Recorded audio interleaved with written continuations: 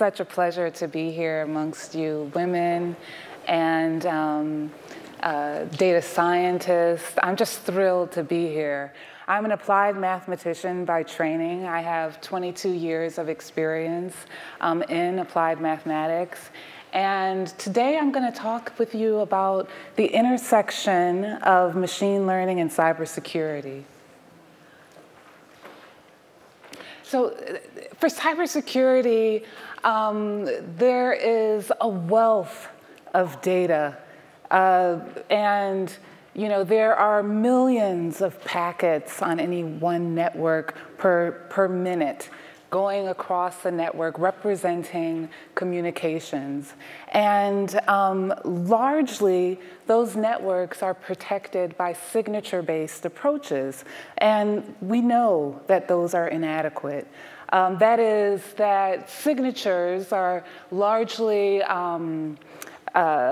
representative of known attacks, previously identified attacks.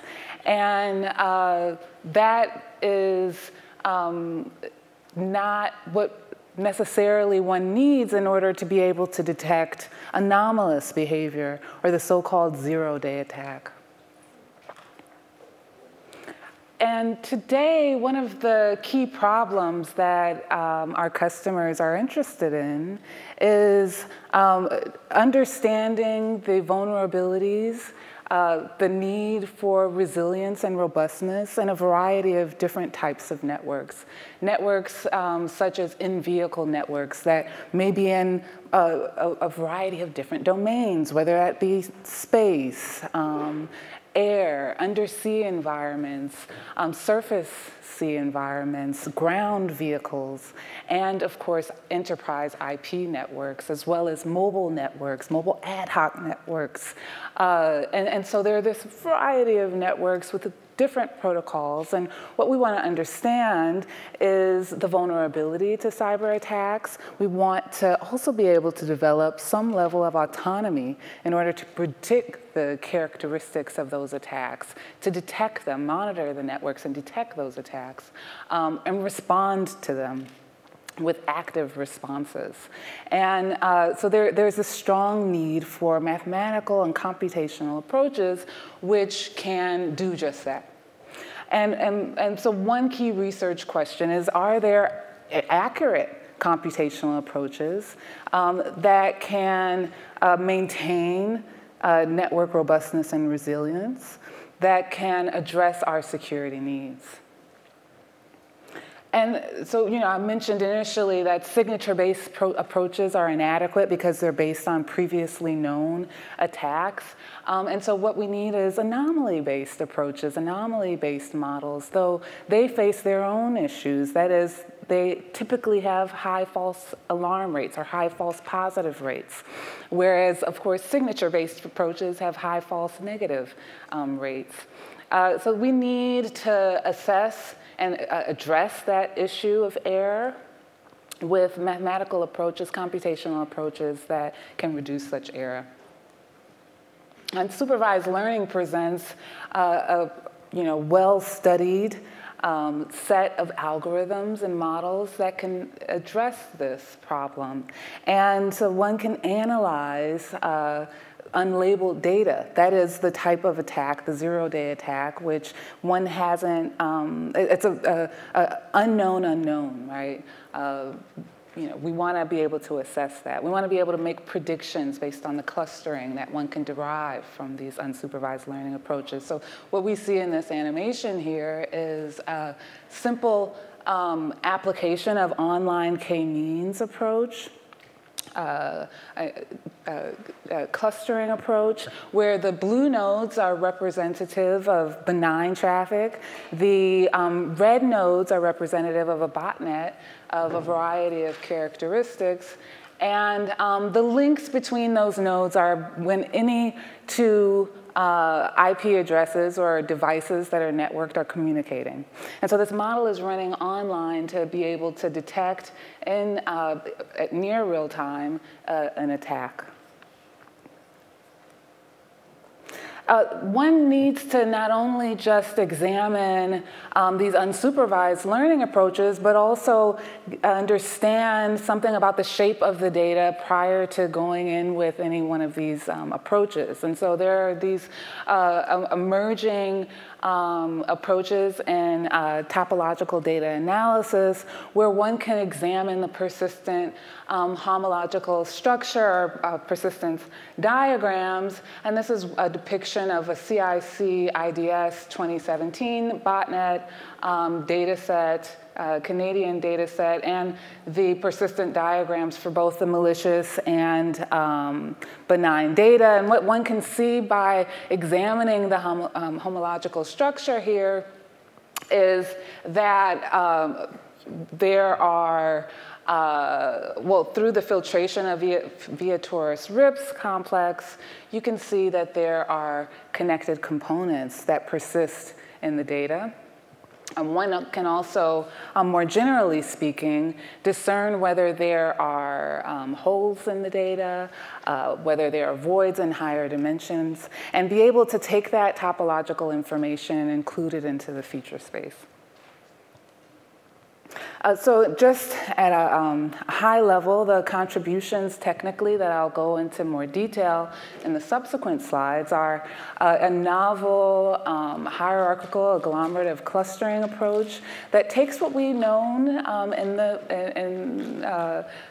statistical learning, unsupervised learning, about agglomerative clustering, and then combine that with an ensemble learning approach in order to detect botnet traffic and then be able to apply that algorithmic approach, that combined ensemble learning and agglomerative clustering approaches in order to first discern whether there is an attack ongoing in CAN bus, that is controller access network bus traffic in an in-vehicle network, as well as IP network traffics of a variety of types. And then subsequently evaluate the prediction performance of said algorithms. Some related work in this area, specifically to applying anomaly-based intrusion detection methods to CAN bus traffic and IP traffic. So one of the seminal papers is by Dorothy Denning in 1987, where she looked at anomaly detection for intrusion detection. And then there have been many works, and I can't cover them in this short time, but more specifically related to CAN bus and applying machine learning, there are these ones here listed. A survey by Al-Jarrah, and then Lockman has a deep autoencoder anomaly detection model for CAN bus. And then there have been additional works. There's an additional one by Young and his co-authors on the fast Fourier transform and its application to CAN. For this ensemble hierarchical agglomerative clustering method, E-HAC, it's an, as mentioned, a combination of ensemble and unsupervised learning, where we talked about pre-processing and cleaning data. That's one of the initial steps. So in machine learning, we have a variety of techniques for dealing with missing data. And in cybersecurity data, it's often that you have missing data. And so for that instance, one could use multiple, and I did use multiple imputation by chained equations or mice. And so then you have now a complete data set, no missing data, but then it's imbalanced. Largely you have a sea of benign data, and then a small fraction of that data is your attack data or cyber attack data. And so it's imbalanced. And how does one deal with that? There are a number of methods, but one in particular that I've used is the synthetic minority oversampling technique, SMOTE.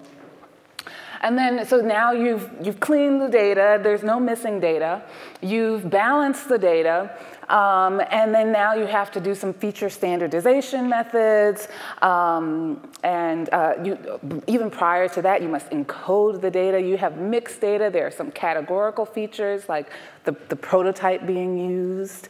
There are a number of text-based data in the feature space, and then there's also numerical data. So you have to use a variety, or select from a variety of encoding methods.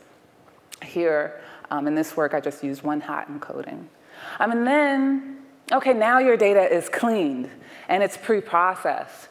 So this is where you apply agglomerative clustering methods. There are a number of them. There are graphical algorithms, that is the single linkage, complete linkage, group average linkage, and there are others, and one can innovate additional ones. And then there are geometric methods. There's Ward's method, and then there are several others. Here, and for each one of those linkage functions, there are metrics that one can use, right? So there is the LP norm or distance, and then there are cosine distances. There are a number of metrics. Here I'm using L1, L2, or Euclidean, and cosine for each of them. And then a committee method to vote across the methods. So single linkage is known as the nearest neighbor algorithm. It's basically, and for each of the agglomerative clustering methods are bottom up. You're starting with each element in your feature space. Each observation is a cluster. And then you iteratively build based on your distances or dissimilarity within cluster dissimilarity. And so this one is a nearest neighbor where you're looking at the minimum distance between two non-overlapping, non-empty clusters in order to decide whether to merge.